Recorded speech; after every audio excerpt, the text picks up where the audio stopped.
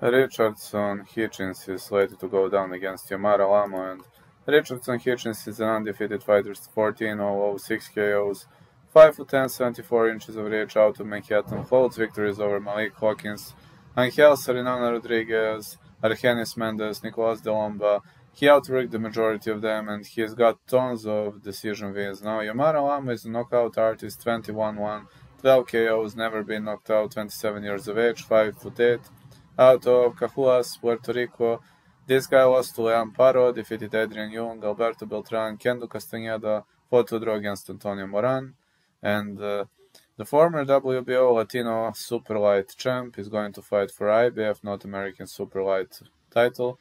And I got to say, this is going to be a tough matchup for him, especially because I believe that Richardson Hitchins is going to be better in the later rounds. So Yomar Alamo has to fish for an early KO, or he is probably going to get outworked, because Hitchins, I've never seen Hitchins slowing down, and I believe it's going to be a victory for Hitchins, potentially via decision. But my primary